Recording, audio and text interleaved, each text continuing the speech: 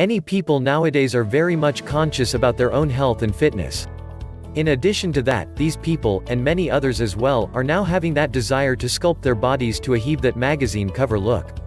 As a result, gyms, health spas and other fitness centers have proliferated all over to cater to the needs of the fitness buffs and aficionados. Even on television, exercise machines, weight loss products, and other paraphernalia to improve fitness have more or less gained control over the airwaves and made their way into the households. But exercise is not the only way to build that body beautiful. It also entails certain amount of responsibility on the foods one chooses to eat. Being healthy and fit requires one to observe diet fitness. Diet fitness is as essential as exercise itself. Diet for fitness provides the essential nutrition one needs to restore worn-out muscles and for healthy growth. Diet fitness should never be taken for granted.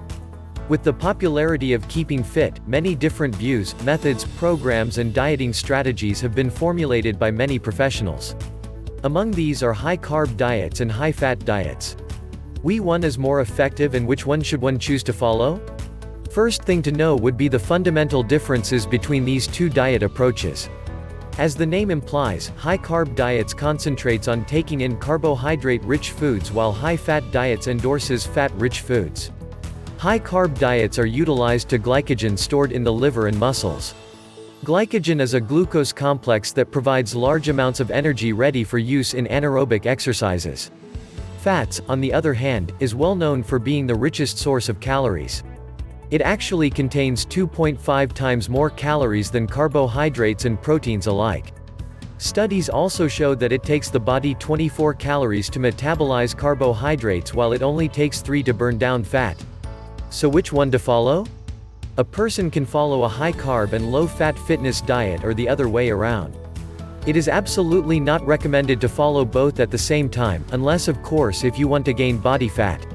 But then diet fitness is not all about losing fat, one must also consider his diet in order to keep fat away. Research shows that sustainable loss of weight can only be achieved on a diet which suits the individual food preferences, lifestyle, medical profile and satiety signals. Diet programs all over can help you shed off excess pounds, but only one diet can help you stay sexy, and it is the one that satisfies you most. Other important aspects of having a fit diet are moderation, balance and variation.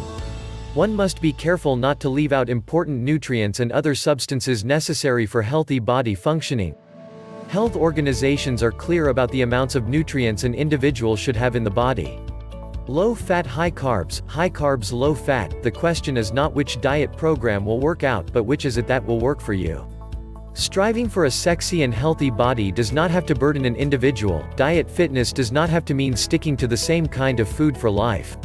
One may even try to be adventurous and try out new foods out there. Who knows? One may even discover spinach interesting.